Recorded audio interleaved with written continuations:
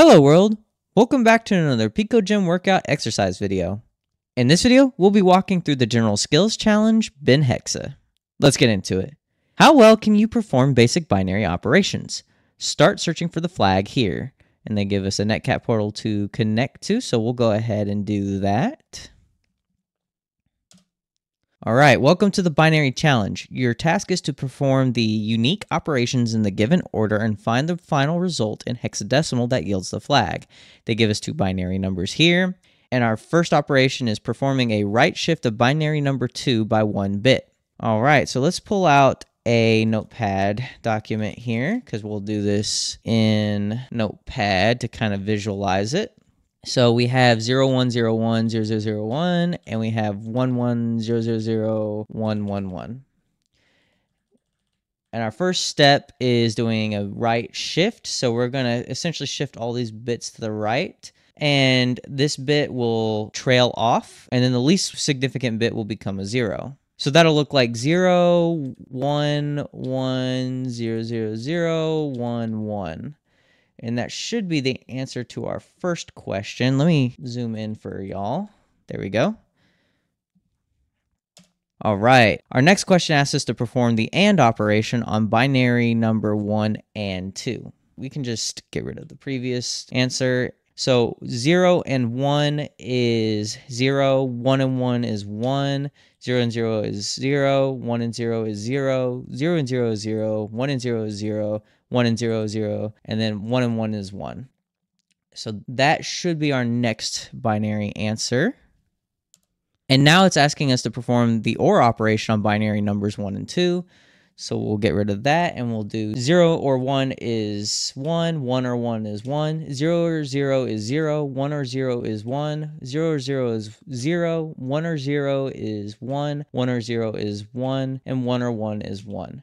So this should be the answer to our next question.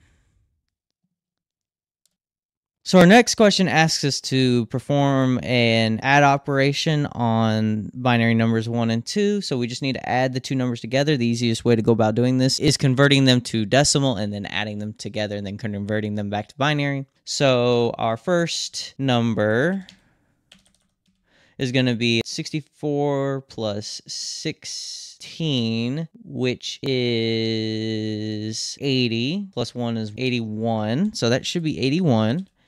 And then our second number is 1, 1, 1, 2, 3, 1, 2, 3. All right, our next one is, that's 128 plus 64, which should be 192, plus 4, which is 196, plus 2, which is 198, plus 1, which is 199. So that should be 199.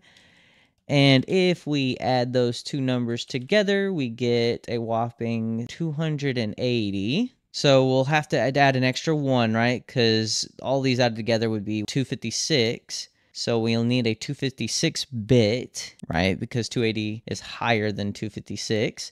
So that'll be 256, and then plus 128 would be too much, plus 64 would be too much, plus 32 would be too much, plus 16, now we're talking. So 256 plus 16 is 272, plus 8 is 280.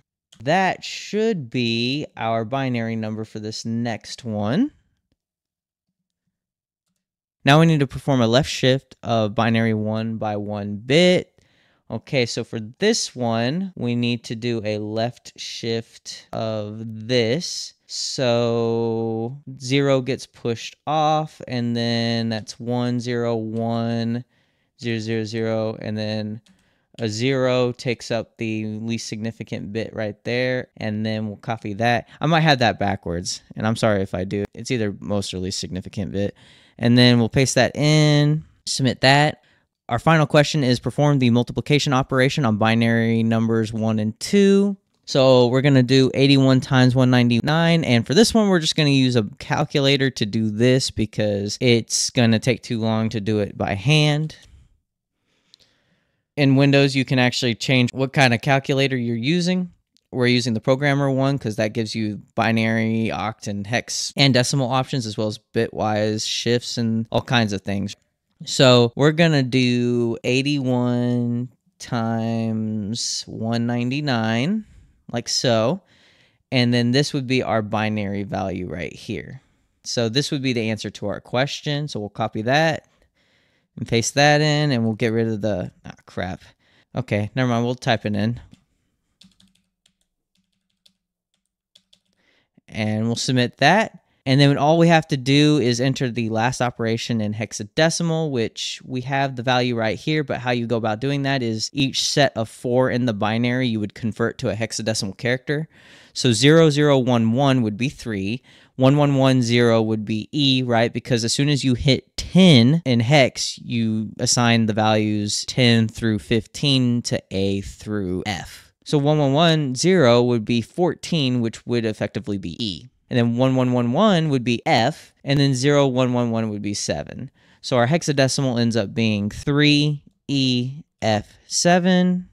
And there's our flag. Bitwise operation successful.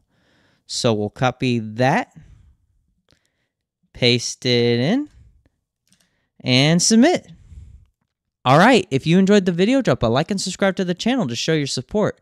Turn on post notifications to get regular injections and cyber content directly into your feed. Check out our Patreon, join our Discord, and follow us on Twitter. Links in the description box down below. And leave any feedback or questions in the comments section down below. This is Almond Milk. Thanks for watching. Goodbye, world.